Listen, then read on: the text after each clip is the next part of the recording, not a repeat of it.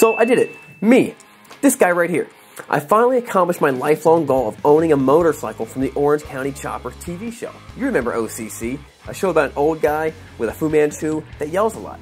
Not only is the Chopper the most American thing out there, it's more American than hot dogs and more American than Chinese buffets. It's one of the most famous types of motorcycles because everyone knows what a Chopper is, even kids, even women. And according to Bruce Willis, the Chopper has grown so famous that it's not even a motorcycle anymore, it's its own thing. It's a chopper, baby. All of my childhood heroes either rode choppers or were choppers. Not to be confused with Chomper from Land Before Time, who was my arch enemy, stole my girlfriend in the 3rd grade. If I've learned anything from TVs and movies, it's that choppers are really cool, and the coolest, most famous brand of choppers was the Orange County Choppers because of their TV show. It was so popular, they even had a roller coaster named after them called the Orange County Motor Coaster. So we've established that it's cool, but why is it so cool? And the answer is pretty simple. It's a chopper. Even kindergarten teachers like choppers. And I finally got one, and it's awesome. So this was a custom-built bike for a fan of the show. And they actually did it for 4 different fans. They called this bike series the Fantasy Bike Winner. Fantasy Bike. They even put it on the dog tag, which gives me an idea to start a reality cooking show with cannibals. We'll call it Fan Tasty. And the winner, of course, gets cooked and eaten on the show. But, I mean, I would watch it. Discovery Channel, hit me up. We'll talk. So the story about this bike is actually pretty cool. In 2006, Season 3, Episode 5, the guys from OCC chose one lucky winner. But it was not as much luck as it was his story and his personality. So here's a little secret that they kind of let out in the middle of the episode.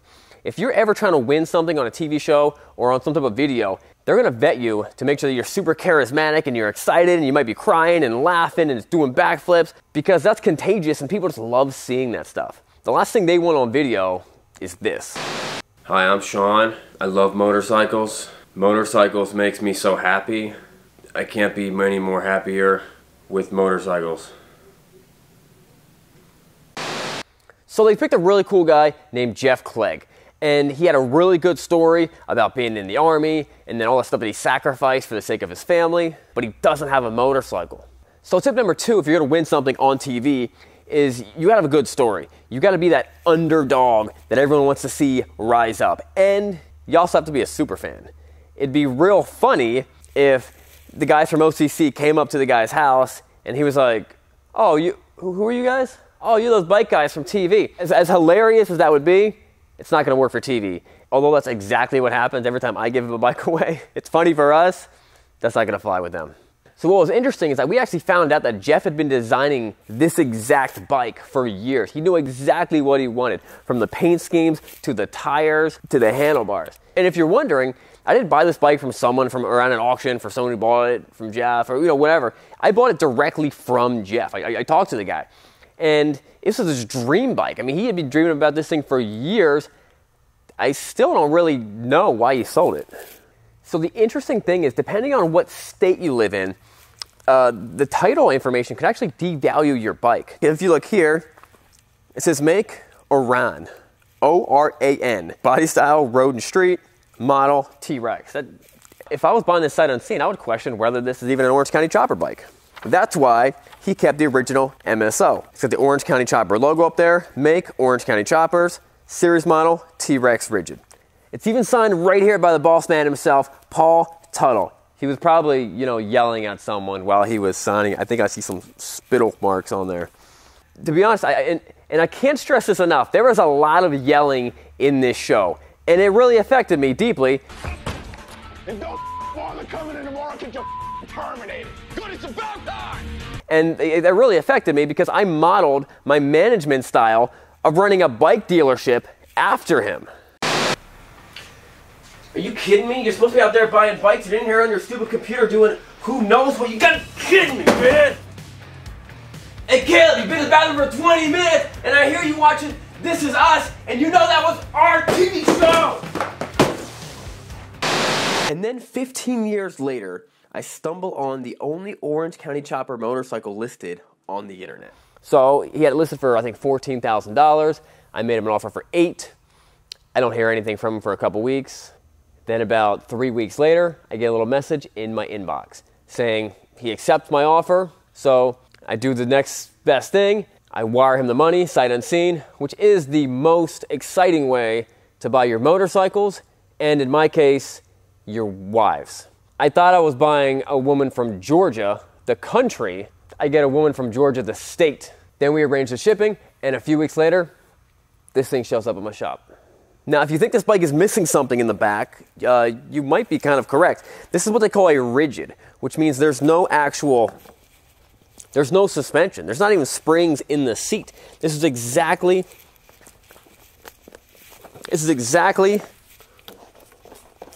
what he wanted when he wanted to build a bike, which means that the only suspension it has is your spine. Every time you hit a bump, you're getting closer and closer to this chart with the old man with osteoporosis. So every little bump you hit is fairly painful. And as far as I know, there's never been a major motorcycle manufacturer that's ever made a motorcycle with no rear suspension, because it's just painful to ride. But it looks cool because springs are dumb and spikes are dangerous. Spikes, spikes, spikes, spikes, spikes, spikes, spikes, spikes, spikes, and spikes, and little spikes, and little spikes. To be honest with you, spikes are the dumbest thing. It's the dumbest fad I've ever seen of people putting the stupidest things on your motorcycle. If you're gonna wreck your bike, the last thing you want is impalers just coming at you. It's a horrible idea. But doing it. It also has an open primary, which might be a problem if you're wearing pants, because that could get caught up in there. It's also a problem if you're not wearing pants, because then your leg might touch this. This is basically an upside down belt sander attached to the side of your motorcycle. So with all the gears and belts and stuff hanging, all kind of moving super fast while you're riding, if motorcycles weren't dangerous before, we just stepped it up a notch. So by now I'm sure you're dying to know what this thing rides like. And so was I. Because for an initial valuation of $80,000, it can't be that bad. Thousands of people who bought choppers cannot all be crazy. And I was completely wrong. The bike was by far the worst motorcycle I have ever ridden. And I once put a 2-stroke CR500 dirt bike motor in a Harley-Davidson Sportster that rattled all the welds loose. And it was better than this chopper. I once put a Harbor Freight motor in a Harley-Davidson Electroglide, and it was way better than this chopper. Awesome! I once rode a motorcycle that had a 600 horsepower V8 between my legs, and it was a better ride than this chopper. Let's start with the brakes. The front brakes are basically non-existent. If you're trusting in these, like you should when riding a motorcycle, you will die. The rear brakes are way too touchy. So if you need to use them quickly, you're gonna lock up the back end and go into a slide, which sounds awesome and is awesome. The seat is way too slippery and slopes back in a way that's great if you like the sensation of sliding off your motorcycle, which could very well happen with this bike, which causes you to hold on to the handlebars for dear life, which handlebars are not for holding on to, they're for steering the bike. The mirror vibrates so much that you can't see anything behind you, and even though the bike hardly has any electronics, the battery seems to always be dead, even though it's got a new battery. But so what? It's not that great of a ride. But the most exciting thing for me is this bike is these fairly large American-built engines that they put on these things. A lot of these things are pushing out big power, and choppers are actually pretty quick compared to this size. That's why they put these giant tires on the back, because you need more contact patch for doing burnouts and keeping that bike on the ground. And the only way to really find out how much power these things are putting to the ground, you gotta take it to a dyno, which we did with our dyno expert, Brandon. All right, so now we're at Appalachian Harley-Davidson with my man Brandon, who's getting us a new battery because the battery's kind of dead. And we're gonna see what this thing runs on the dyno. I have no idea. Craig, what's your guess? I think we're gonna get just over 100. I would be happy if it does over 70 horsepower. Let's see what Brandon thinks about his guess. He's done a lot. He could guess pretty close. So what's your guess on the horsepower number? If there's a baby in here, 100 maybe. You know, I don't think it's a big boy. Everyone's looking. I was thinking like 70. The carburetor was getting a little stuck, but after a few taps with the hammer, this big American motor was ready to show us some big horsepower numbers.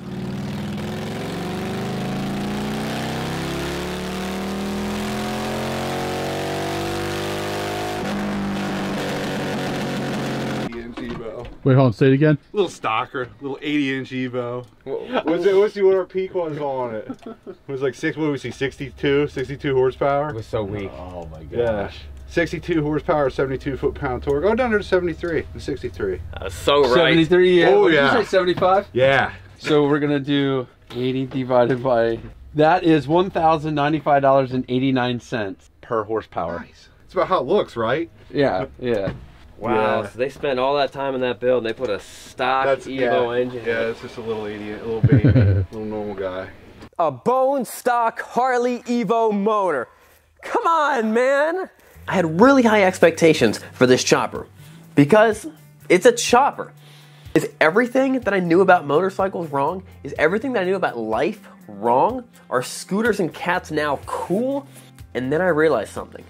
Nothing about the way I described this bike was contradicting to the way I originally perceived it. Just because it can't stop, it's kind of slow, it's super dangerous, has tons of spikes to impale you, is uncomfortable to ride, has no speedometer, and was originally $80,000 does not change the fact that it's still cool. Because just like fast cars, ninja swords, Hugh Jackman, backwards hats, foldable shovels, and my wife, most cool things are not practical, comfortable, needed, and have no return policies. But it doesn't mean it has to be that way. Could it still be cool if it were comfortable and actually stopped when you pressed the brakes, if it actually performed well, if it was pretty quick? Maybe we should find out. Don't forget to subscribe, comment below what you guys think we should do with this bike next. Watch this video right here. We'll see you guys next time.